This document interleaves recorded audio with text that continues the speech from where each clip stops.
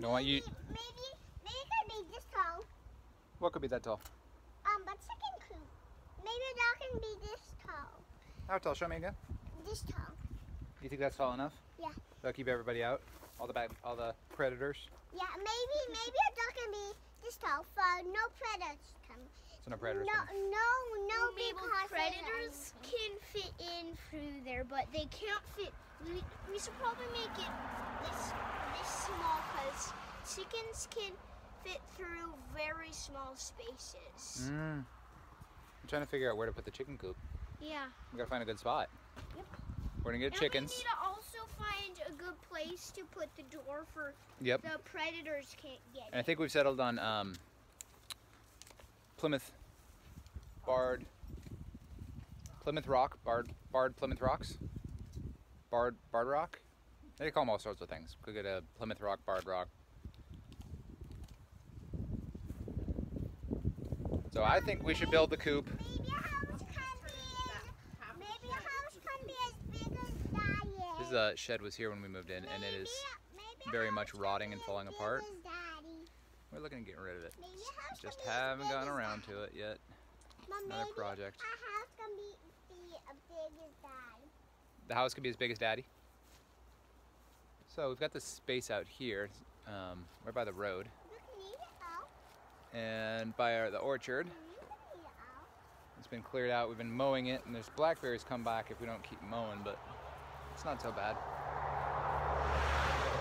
It's gonna be a good spot. It's close to the garden, so all of our green waste from the garden could come out here. It's a good spot. I'd like to make the coop fairly mobile also. Like I'm not thinking like a tractor, but like more of like a style where you can maybe we could put some arms on it. We could pick it up, or if we had a tractor, we could move it, but not move it like a tractor that we're gonna move daily. Chicken trailer. Chicken trailer. Probably not on wheels. Just maybe on skids. Put it on skids. You know what a skid is, Ferris? What? It's like a toboggan, sits on skids. It's like a sled. It's like a piece of wood that lies on the ground, so you can slide it. Kind of makes a mess of the ground, but it'll work. You got a piece on your chin. Little sweet potato snack out on the while walking out. Yeah, if we clear a little bit more of this, it would be plenty of space, don't you think? All the blackberries behind you? Yeah, I mean not all of them, but maybe to that tree line.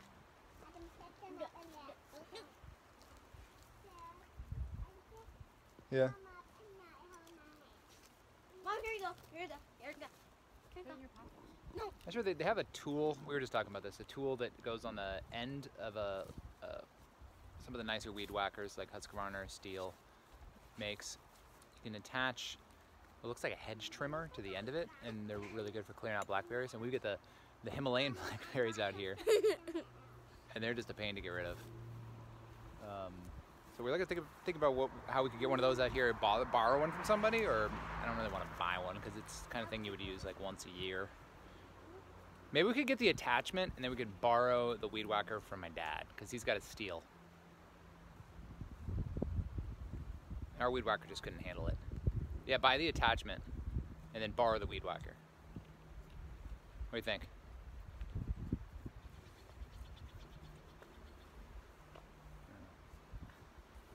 A lot of clover around on the property, which kind of has a, I love it, but it might get on some other family members' nerves a little bit because it does tend to attract bees to our yard, and our children tend to like to walk barefoot. But you can see it's coming up. Those little guys right there are clover. They're coming up all over the place in the yard. We're in fall, end of September right now, and it's just coming up everywhere. I was actually good. standing right there, and I saw it. Were you standing farther than that? And before I saw where I was at. Does it work? Wait, Dad, get on a roly-poly. Roly-poly! It's getting cold outside. We need to check to make sure that our wood stove is working properly. Yep. Yep. Yep, This, yep. This summer I went through and put a new roof on the house. So we've got a nice steel roof up there, and I removed the chimney. We demolished the old block stacked chimney that was up in the attic and put in a nice new stovepipe. And instead of it going out of the peak of the house, it now goes out of the side, just off of the peak. So I haven't tested it yet, and I think I did a good job, but we're gonna take a look and we're gonna make sure that it's running, and we're gonna put a fire in and make sure all the smoke is clearing out of the house and all of the connections are nice and tight. And then we'll probably, pull the plants off the stove from the summertime before we get it started. So we're gonna head outside, get the ladder set up, go up into the attic where the connection is, make sure everything is working properly. And while I'm up there, Anaya's gonna be down there. She's gonna start up the fire for us, and so I can holler out the window and make sure that everything is coming out the way it should.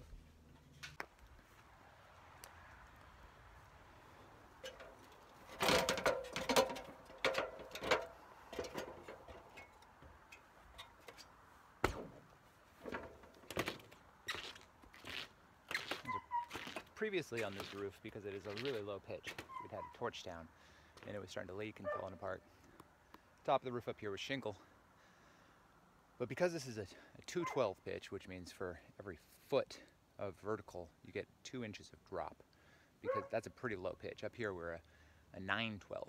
By comparison, you can see the difference in angle. You can only do either a torch down, which is pretty nasty and ugly, or you can do a steel roof. So we opted to go steel. It's a lot of work, but it turned out really nice. Definitely better looking than the torch down. This is the standing rib. It's called Snap Lock. It's from Champion. And what's cool about this one is the fasteners are actually underneath. So this piece, they're 1 foot panels. They run the whole length up. This piece right here is attached underneath this rib. And the next piece snaps down on top. I'll show you what a panel looks like from below. And they're real secure. This is our new stovepipe. Previously we had the stacked block chimney, which was on the ridge line just above the stovepipe. And it was ugly and leaking and cracked. It's just a mess. So we got rid of that, knocked it all down, threw it off the roof when we were taking off all the old roofing.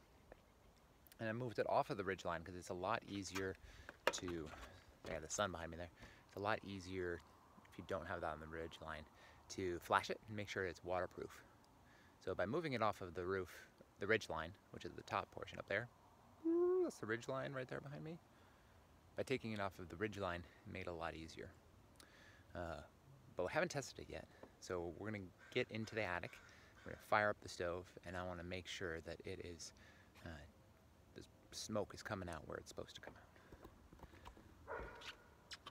This is a double-walled, insulated, stainless steel pipe. And I can tell you that the section that we put in here, I've got 2 4-foot sections, and that cap right there, and the flashing that went in underneath the stove.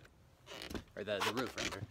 Sorry, I can't really get on the roof. It's kind of slick up here. But this piece is actually tucked in underneath the roofing up here, and then sealed around so that no water can get in. That was an expensive piece to get all that in there. So we're gonna give it a shot.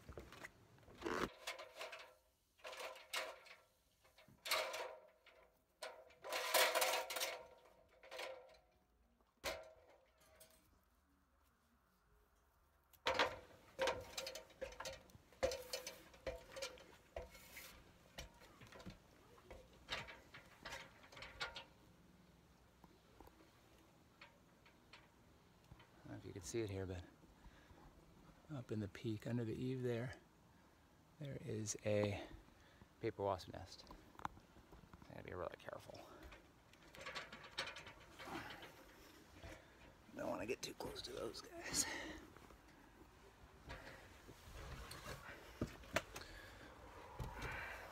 Alright, so here we are up in the attic. It is a mess, very gross. I had to do a bit of rodent abatement up here. And what you can see if you look over here is that previously the chimney went up from the ground down here. Sorry, it's a little bit dark.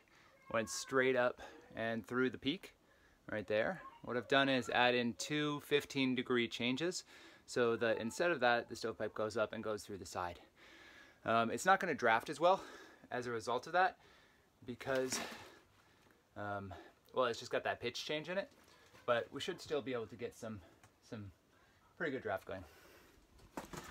So this goes up and through, and that's where we saw it on the outside. This is that double-walled stainless because we do not have an insulated attic. So it's important that you make sure anytime the stovepipe has left your house and is in an uninsulated or unheated area during the winter time, that you have a double wall. If you don't, then all the creosote will tend to build up on the inside of that stovepipe, and you could result in a chimney fire because the creosote accumulates on the inside of the chimney pipe when there's a large change in temperature between the inside of the chimney pipe and the outside of the chimney pipe. So in this case, we would have the chimney pipe running through the attic that is uninsulated, unheated, and you would result in creosote buildup in the attic space here, as well as up above. So we use the double wall insulated variety, which again is a little bit more pricey, but for the, the safety of our house, making sure that we're not going to have a chimney fire, I think it was worth it to have it come through. What we're going to do now is I'm going to have my wife go ahead and just start up a fire. We're going to have a small fire in the fireplace, get it a little bit smoky, and we'll see, make sure all of these connections are sealed. This right here is the main piece. You can see the stack block chimney is this piece right here, and that went all the way up, and we demolished it down to here. It's kind of it's a mess because yeah, I was doing a lot of demo in here, and actually right here you can see where I stepped through the floor. That goes straight down to the kitchen. So that was not a good day. And then this piece is anchored in place and attached, and then all of these are secured. So we're gonna fire up the stove and we'll see what happens. Okay, Naya, ready when you are.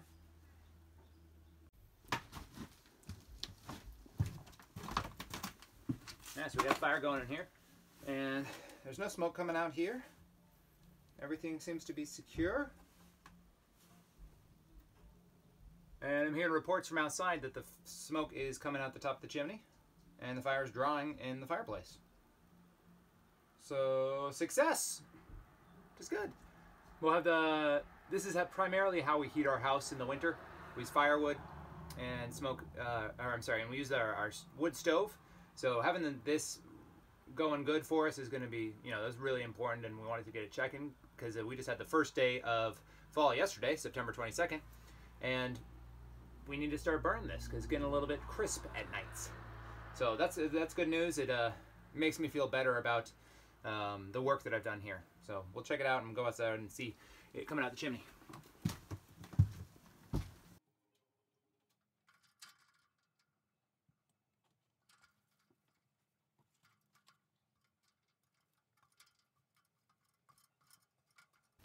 It looks and smells like success.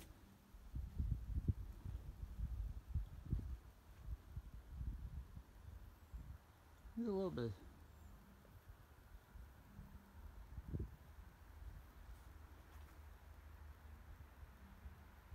I don't know if you can see that, but we do have some smoke coming up the top there.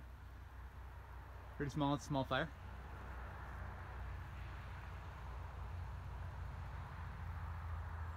So that's heartening to see that that's coming out there. It's always nice when you do a big project like that. You've got one piece that can make you a little bit nervous, right? And the chimney was that for me because we need it to heat the house. It involves a lot of flashing. And in order to really make sure that it's functioning properly, you gotta get a fire going in it so you can see how the smoke is going, if it's coming out correctly, and if you've got good draw on it, because that's important. The amount of air that it's sucking out is going to be really critical to ensuring that you're going to have a good fire through the winter. So that's super important. And I want to go inside and look at the fireplace, but I've been locked out. So I'm gonna see if I can get inside. Daddy, I'm making ears. Ears for what? For this crown. Just to be silly. Silly ears, I guess. Smells a little bit like a fire in here, but you know, when you first get it going, usually that happens. This. All right, I got a little bit of work to do there. We got a fire going here in the fireplace. If you don't have them, you can get fireplace gloves. We got some gloves, and these guys right here that are nice. They're actually welding gloves, and they work great because you can just stick your hand right in the fireplace to do whatever needs to be done. And I'm gonna have my lovely wife come over here and hold the camera for me. All right, so coming close, I'm gonna show you this. This is probably why it smells a little bit smoky in here, and we might not be getting good draw. If you look at this connection right here, this is something we've been having problems with. I'm gonna pull it apart just so you can see it. You see how that's not connected? So it's pretty easy fix. We take it apart when we clean it every summer. You push those together, and we're gonna get a better draw that way. Obviously, you're not gonna get a great draw if you've got a big gap where the smoke's leaking out into the house. It's a good system. This stove is actually built with a double wall insulation on the outside so that it can be close to the back wall. And we've got quite a bit of space here. We could be significantly closer, but it works well for us. It keeps the house nice and warm, and it has enough space inside that you can really pack it up at night and keep it full all night, and it'll burn until the next morning. When we do that, though, it actually gets too hot in here. There's not really that many cold nights, cold enough that you have to fill it up to full capacity and burn it all night long in order to keep the house warm or at a reasonable temperature. So usually it goes out overnight. But we do go through, you know, a bit of wood, 3 cords, 4 cords last year, I think, in order to heat the house all winter. A lot of that was cedar also, and a lot of it was wet cedar, and we still did fine. Not too much creosote built up, and the house was comfortable and warm all winter long, which is great. So that was just a video I wanted to show you guys about the construction I did up in the roof, and in the attic, and all the construction I did on the roof with our new roofing, the new stovepipe up there, and just testing it out and making sure that the work is sound until we start getting into really cold nights. We probably won't have to fire this up again for a few more weeks. It's a little bit crisp in the evenings, but it's not that bad. So that was more just a test run and just a trial to see how it is. And as an example, you can see we got the wood stove going right now as an example to get that, but we also have the front door open with the screen, and we've got the windows in the kitchen open. So it's not really hot enough. That's all I got for you today.